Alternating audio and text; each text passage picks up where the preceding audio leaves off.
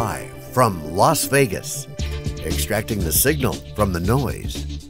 It's theCUBE, covering IBM Insight 2015. Brought to you by IBM.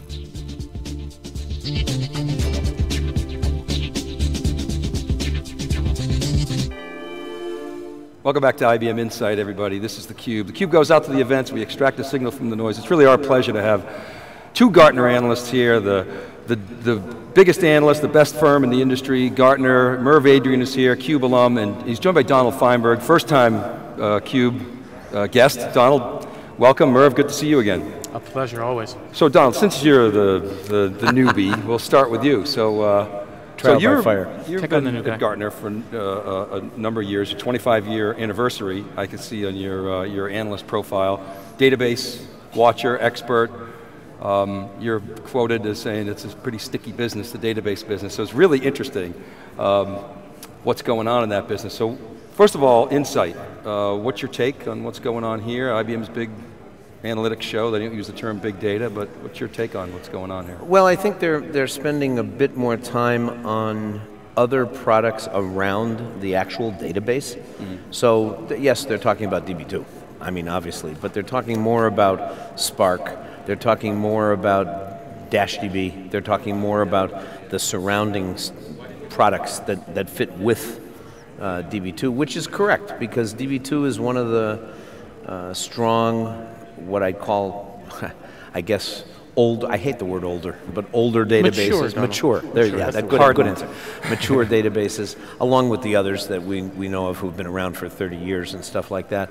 And they're coming out with a lot of new things. So emphasizing the NoSQLs, the Hadoop, the Spark, and that kind of thing is important because that's starting to have a real impact on the overall information management world. Yeah, there's I think at least 5, by my count, major databases that they're selling now, and there's probably more. We had a customer on yesterday from a South African bank, extending IMS into... That's still strong. It's huge.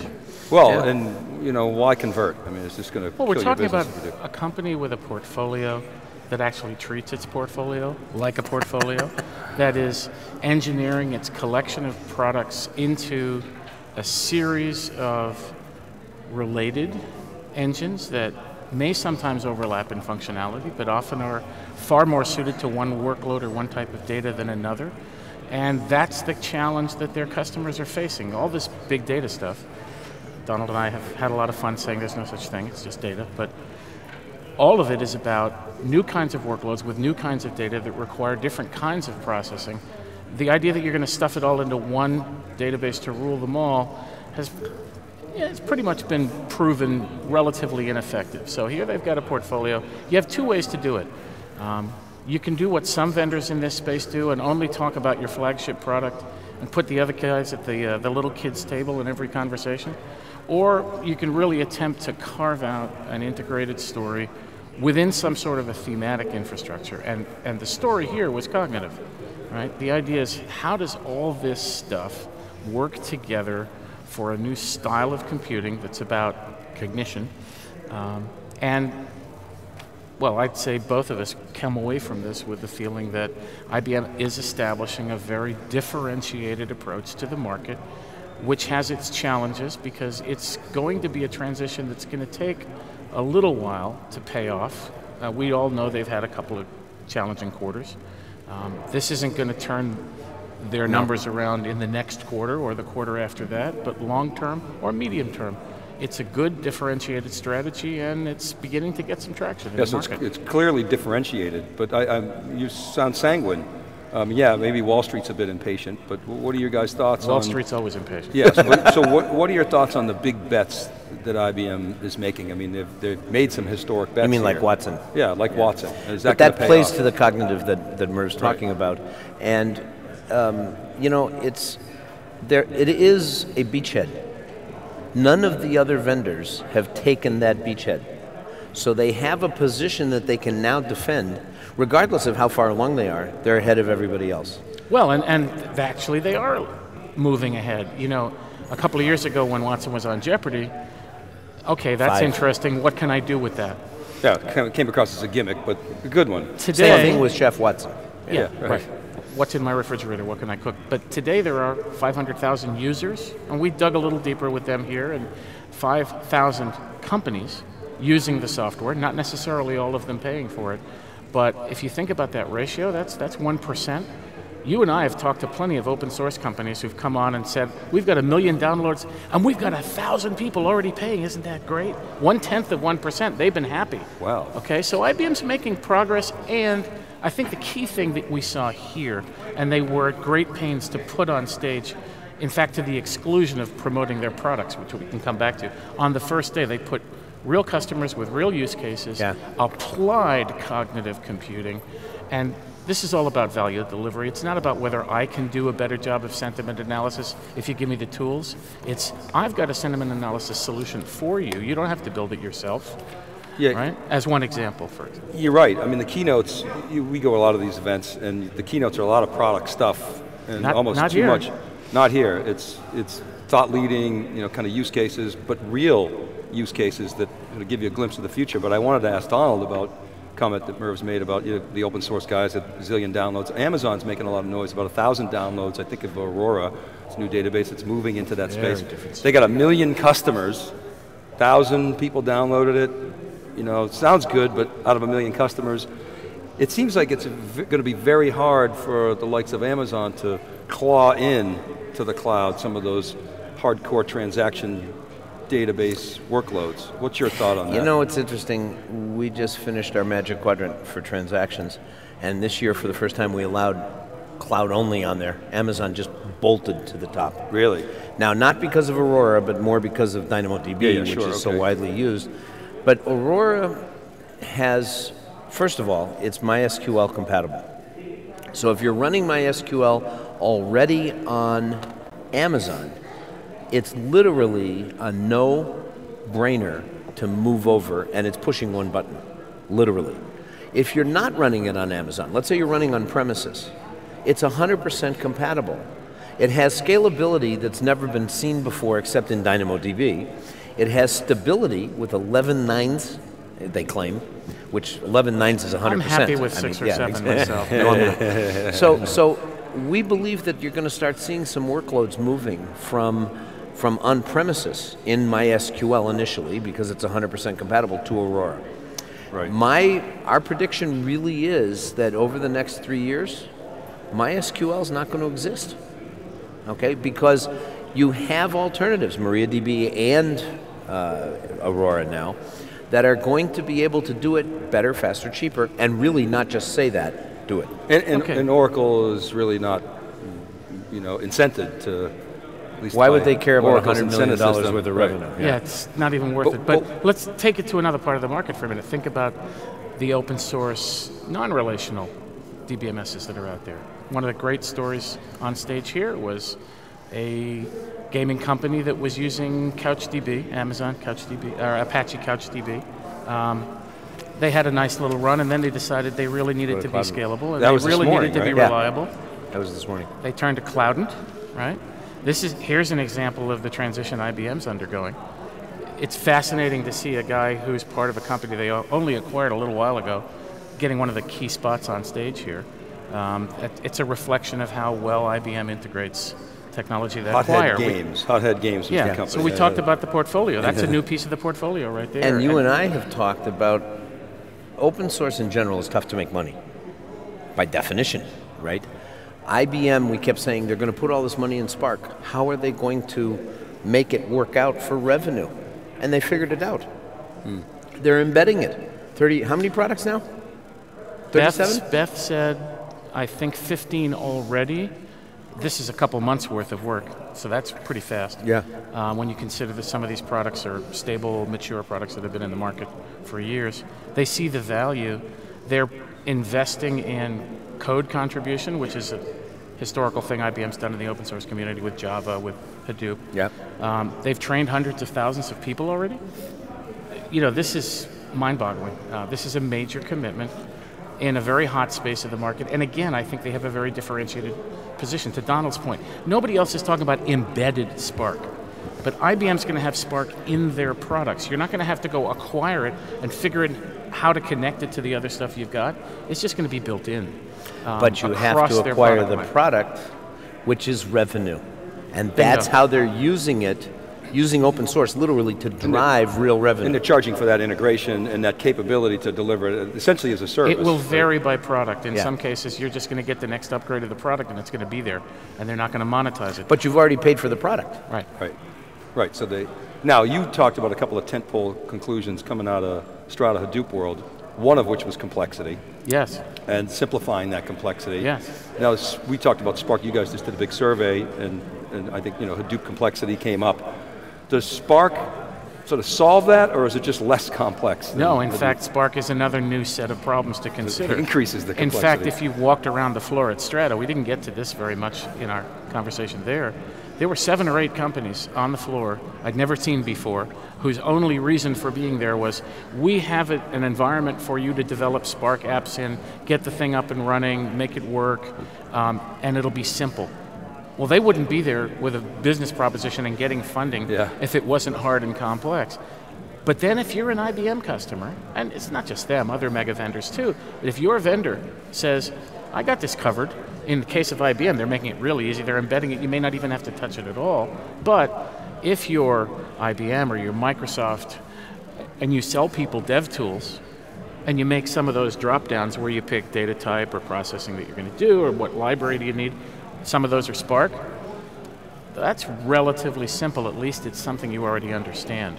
So, that marketplace may be relatively short-lived if these guys figure out how to just have their regular tools work with this environment. It's hard to imagine they won't do that, they haven't said so yet. Well, and of course, database, again, at the center of that conversation with Cloudera and Kudu, and so it all comes back to the database, as everybody's sort of going hard after it. That's what we think, Well, it all comes back to information, bottom line. Yeah, and so I want to ask you about Oracle. Oracle Open World's going on this week. It seems like Oracle is sort of milking the maintenance from its database business and pouring it into applications, pouring it into Fusion, because it sees, hey, that's where the margins are going to be. What's your take on what's going on there? What's my take on what's going on in Oracle? Certainly they are pushing applications and moving to Fusion, which is in the cloud. They recognize that the future of any of this is going to be cloud. We have our own idea about that, by the way. People want open source pricing because there's no upfront license fee. Oracle can't stop charging upfront license fees, but when they go to the cloud, there's no upfront license fee. The yearly price is a little bit more, but there's no upfront license fee. It's their answer to open source pricing. And so they want to move the model more and more to the cloud. It's much easier to move SaaS applications than it is to do DB-PaaS, or it is to do even infrastructure as a service. I mean, Oracle wants to compete with Amazon and Google. Whoever won a race to the bottom? Simple question. It's a lost leader for Oracle. Oracle. Right. Exactly. And I think their numbers are starting to show it. They're starting to feel that pressure from the lower margins, from the lower revenues that they're getting from the cloud. Hence we saw their last financial statement was not great. Right. It wasn't bad, but it wasn't great. And I do think that, can they compete in the software side of it, DB-PaaS, putting Oracle as a real managed PaaS service, which they don't have yet, okay, or the SaaS applications like Fusion and stuff, yes they can.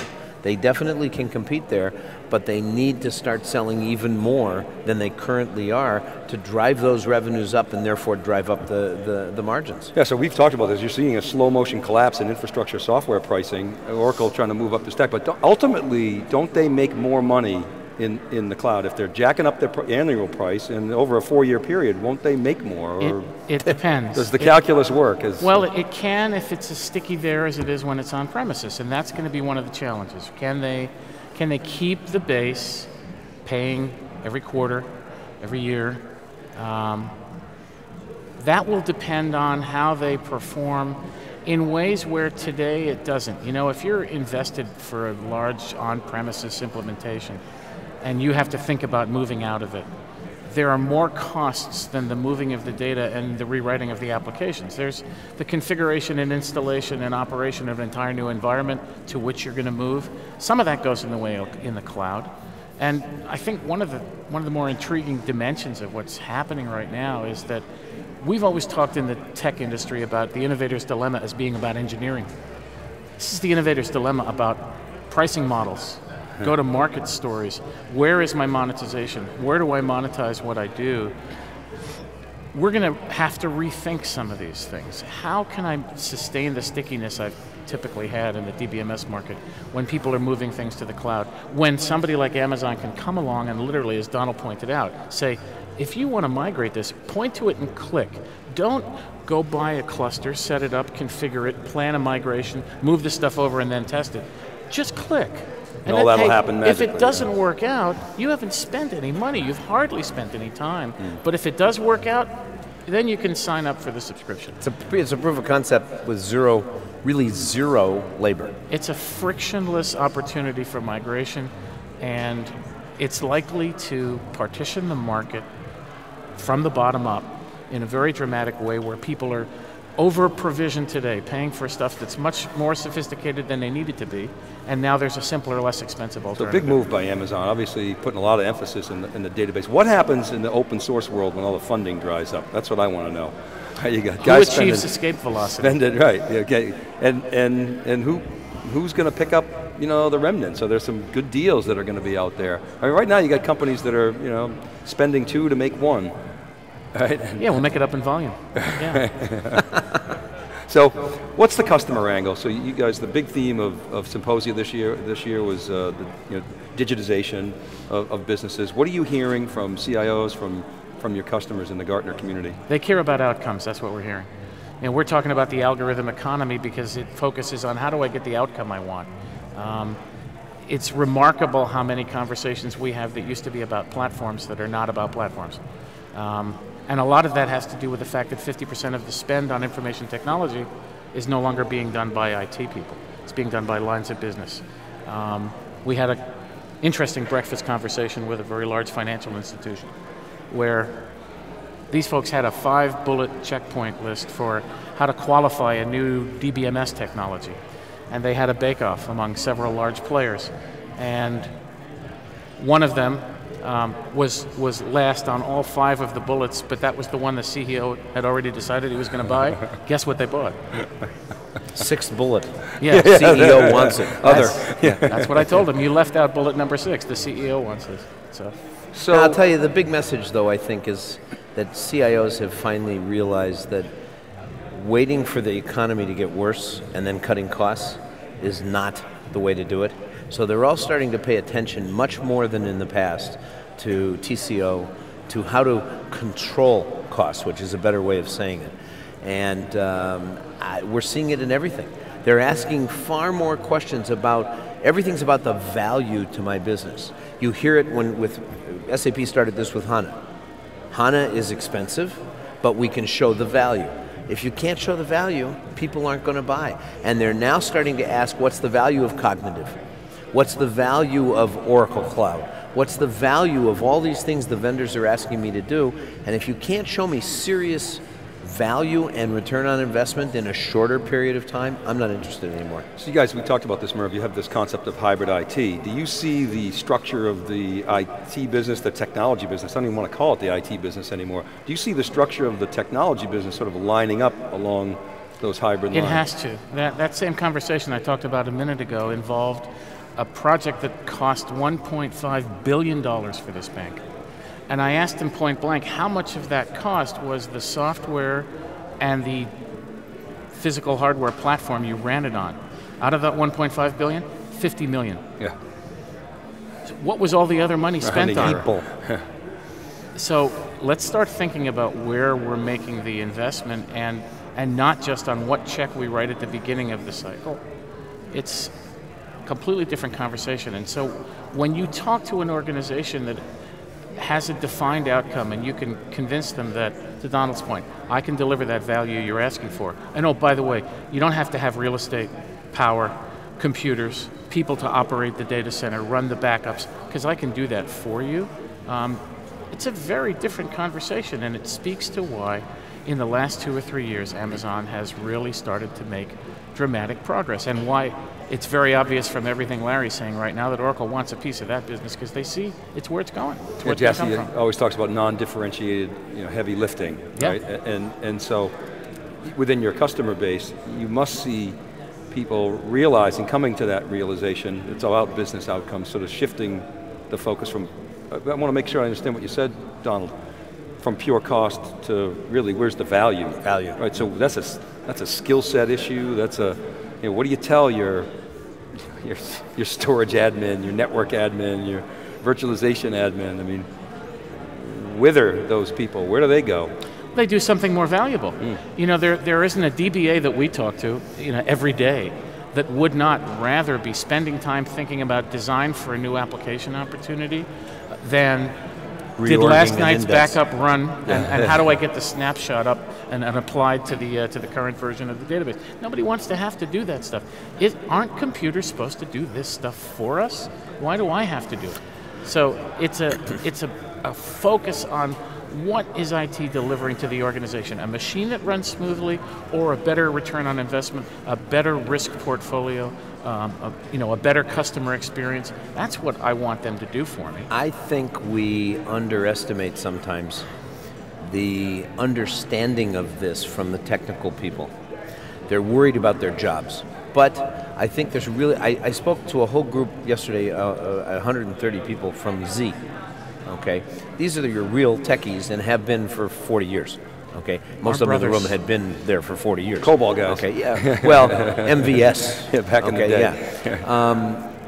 They were applauding some of the things I was talking about, how their job is going to change, taking them away maybe from some of the deep technical stuff to being able to use a Z, for instance, for big data. Using a Z for analytics, for predictive analytics, for prescriptive analytics, for things like that, that people think the Z is there to do day-to-day everything and forget the new stuff's got to go on Linux, it's got to go on Unix, it's got to go on Windows. Not true. And they're starting to realize that there's value to them doing other things, not just doing APARs on a System Z. So they're embracing it. Yeah. And how about you guys, the three of us, gray hairs? How is your business being affected by these changes? Or how are you guys responding to that shift from sort of pure IT to much more diversity? I mean, you guys are famous for the quote, CMOs will spend more than CIOs. If you're in the IT research business, change is what we eat for breakfast. Bring it on, baby, because everybody wants us to bring our perspective, our view across the market. The most frequent question we get usually is, what are people like me doing? No matter what the technology is, it's, how is this happening out there? We're looking at this. Gartner, you're talking to everybody. Are they doing it? Do we, how soon do we need to move so we don't get left behind? Is it time? That's, really what the hype cycle is about. We've talked about the hype cycle on the show before. And the market clock. And the market clock. It's all about when do you get in? When is it time to get in so that you're not too late? Most of the organizations we talk to... Or yes, too early. Absolutely. Most of the organizations we talk to don't want to get in too early. They understand that pioneers can usually be identified by the arrows sticking out of their backs, and they don't want to go there. But they don't want to be any later than they have to be. We've seen, we've been doing value for a long time. When we get questions about NoSQL today, where do I use it and why do I use it? It's not just where, and it's the latest thing, so it's cool, and we're doing meetups, and our ponytails are all interested in it, and it's got the latest language, Go, or whatever the latest one is this week. He's the oldest of the three of us, just so you know. But they want to know what it can do. Why do they want to use it? Where's the value of doing this for our organization? And so that's what's really good about what we do. We've got all these new changes coming in. It's our job to figure out where, when, and how, and explain that to our customers. And then the differences in the technologies or the products or whatever else is coming along. So we've been doing value for a long time. Now, that's the thing they're interested in the most. Why should I use something besides my standard? I have DB2 as a standard or Oracle as a standard. Why do I want to go to Cassandra data stacks? Or why do I want to go to Mongo or Couchbase or whatever it may be? Here's the value there. That's the answer. And by the way, sometimes that value is as simple as, to your point, the guys you're hiring right now, they're not going to touch those other things unless you force them to.